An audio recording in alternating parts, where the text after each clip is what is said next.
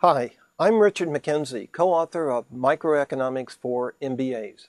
This video module is going to be on rational behavior and choices under constraints. We will consider the impact of efficiency improvements on individual choices and how they might affect management decisions and policies. Economists are fond of saying that their discipline, economics, is founded on the notion of scarcity. By scarcity, we simply mean that people have far more wants that they would like to satisfy than they have resources in order to satisfy those wants. Scarcity implies that people cannot have everything that they want. It implies that they must do the best they can, or that they must maximize within constraints. For economists, they start their theorizing by assuming that people behave rational. Rational behavior has a very special meaning to economists. It is those actions that are intended to maximize an individual's well-being. There are three presumptions underlying the economist's notion of rational behavior. The first presumption is that people are capable of determining exactly what they want, at least within limits. There's also the presumption that people are perfectly capable of ordering their wants from most preferred to least preferred. And there is the presumption that they are able to consistently choose among their ordering in order to maximize their well-being. Now, in order to illustrate the problems of choice under constraint, economists oftentimes go to something called a production possibility curve or a consumption possibility curve. Here we have a world in which we have an individual student who is taking two courses, and this individual wants to learn the material in these two courses. Organizational behavior on the one hand, and economics on the other hand. You might in fact be taking these two courses right now. Now, the individual operates under constraints. That is, the individual, if he or she applies all of his time available for study to learning organizational behavior, then he might or she might be able to learn as much as B1 economics. If that individual applies all of the time to OB, then that means the individual will learn zero economics. On the other hand, the individual can apply all of his or her effort to the study of economics, in which case the individual would learn E1 in economics, but of course zero in organizational behavior. The individual, of course, if he or she is at combination B1, that individual can in fact reduce the amount of time spent on organizational behavior, and in doing so can indeed learn some economics.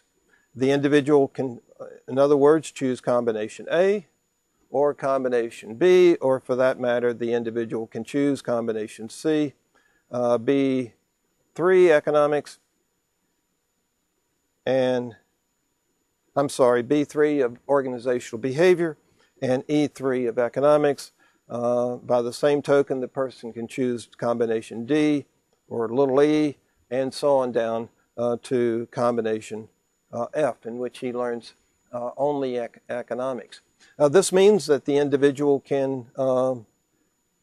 cannot achieve combination G or any point above this production possibility curve. If the individual is at H, then that individual is clearly not maximizing, because the individual could move to a combination D, in which case the individual could learn more economics and more organizational behavior.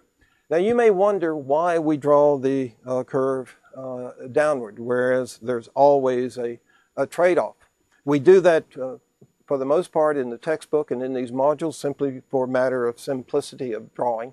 But I will grant you there can be some interaction between the study of organizational behavior and the study of economics in such a way that the production possibility curve looks like this, that is bowed out. That is, the individual could be at combination A, And in being at combination A, the individual learns no economics. Well, if the individual applies some of his or her time to the study of economics, it is possible that the individual could move to a combination like B. That is, the individual could learn more organizational behavior and more economics. Why? Economics makes understanding of organizational behavior all the easier. The connection between organizational behavior and economics may be a bit strained, but suppose we had math up here on the vertical axis. Clearly, if you study all math, you might learn something like this point. If you apply your time to the study of economics, you might be able to learn more math simply because it makes study of math more interesting.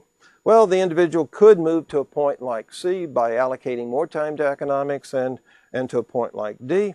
But at some point, the individual is going to find that as he or she applies more time to the study of economics, the study of organizational behavior goes down. And the individual is going to move down here.